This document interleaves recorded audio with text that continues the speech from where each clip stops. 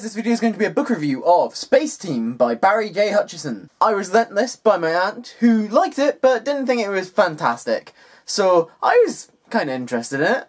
It looked pretty interesting. Saying that Cal Carver was having a bad day would be an understatement. Firstly, he was imprisoned, in the wrong prison, with a cannibalistic serial killer in the same cell. Then, he gets kidnapped by aliens who were looking for said cannibalistic serial killer and think that he's him. Then, the aliens kill about 2/3 of humanity while kidnapping him and send him off as part of a team of super criminals to go and negotiate for peace between two galactic empires. How will Cal beat the odds and change his luck? You'll have to read the book and find out. I really enjoyed this book. It was really quite fun and gave some really quite clever ideas. A little bit of a twist or two. It was just a really fun change in some ways. Everything with the Simorium and Vertex and Cal and the two women just twisted just that little bit to a point where, oh, that's new, sort of thing. There were just some really clear subversions that mucked around with some tropes for a bit, and I always enjoy a good subversion. They're really quite fun. I also found the characterization of Cal to be really quite interesting in that he is a bad guy that doesn't see himself as a bad guy. He's a very layered character because he's a bad guy that sees himself as a good guy. Truly the hero being a hero because we see his intentions. He doesn't see himself as being as bad as all these murderers and folk that he was going to be locked up with, and he doesn't really see a problem with the things that he's done. If he's been imprisoned as many times as he says he is in the start of the book, he's kind of a bad guy. It's an interesting take on that. He is only the hero and a good guy because we can see in his head. His actions to other people, including every other character in this book, are not good.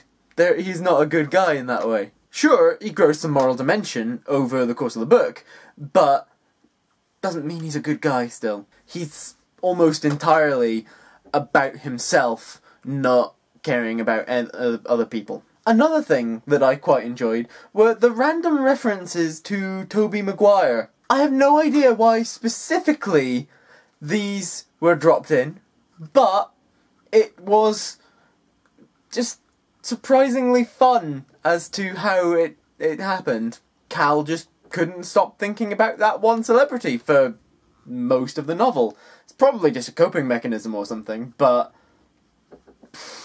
it was quite funny. It was just the juxtaposition of random Earth celebrity compared to big space battles that really Cal has no business being part of, sort of thing. It really did it for me on a humour standpoint, especially as it was lampshaded at every opportunity how ridiculous this was. Now, one thing that I did find slightly odd was that almost all of the aliens followed the trope of being either humans with different skin colours than the ones we normally see, or animals that were different in some way or other. Wasn't that fussed about that, because, you know, it's just a bit corny in that way. I would have liked some more time with characters that weren't just able to be people in costumes, because we didn't have that many moments with that sort of thing. Hopefully get some in the next book, because it's part of a series. No idea where it's going to go with the next one. Well, I have a few ideas, but, you know, wait and see. To end on a positive note, I really liked the character of Mech. He was really fun. He had, you know, irrational anger, but he had intelligence in other bits, and just lots of cool character traits, and he just was a brilliant character. And I loved the little bit towards the end where he pointed out that the virus was not trapping him in with it. It was trapping it in with him. It was just a moment of badassery that brilliantly done.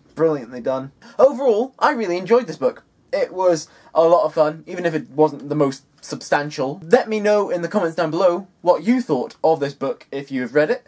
I'd love to know what you think, so let me know down below. I hope that you enjoyed this video and that you remember to like and share it and subscribe to my channel. Click on the thumbnails down below to see other videos by me.